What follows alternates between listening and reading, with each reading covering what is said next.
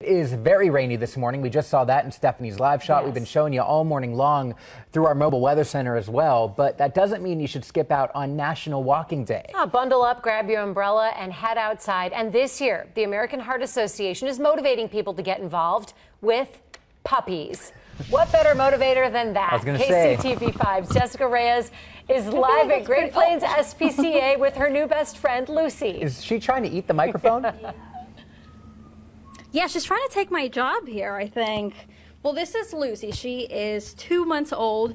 She's here to give us a little bit of information of what is going on today. Today's National Walking Day, and it turns out that pups as precious as Lucy can actually help all of us be a whole lot healthier. And with me to explain a little bit more about that is Dr. Gupta. Thanks for waking up early with us. So how is having a puppy, a dog this cute in our lives actually healthy for us? Sure. Well, just by encouraging us to be more active and getting out walking our dog, encourage us to be active. Our goal is to get people to exercise at least 150 minutes of exercise a week. So that comes out to about 30 minutes a day, about 5 times a week. And we find that dog owners are usually able to meet that requirement. But in contrast, people who don't own dogs are less likely to be active. And only about a third of them end up fulfilling that requirement.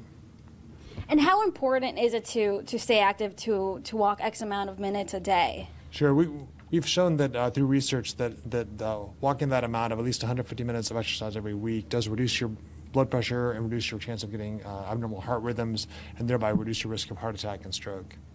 So even on days like today, like Lucy, if she doesn't want to go outside in the rain, and we may not either, it's still good to stay active, play with them, keep them active, and that way we also maintain a healthier lifestyle. Now, later today, Greater Plains SPCA will be taking dogs similar to Lucy here. Lucy's a little young, so she won't make it out today, but they are going to be taking dogs like Lucy to different workplaces today, just to encourage everyone to be a little more active. And Lucy, she's already active, so I don't know if she needs to be any more active. We're hoping to tire her out later this morning. I don't know how that's working. She's a chomper. Look at that. Good luck with tiring her out. You're going to be without a job and then needing a new sweater here in just about 5 minutes if Lucy keeps trying to steal that microphone.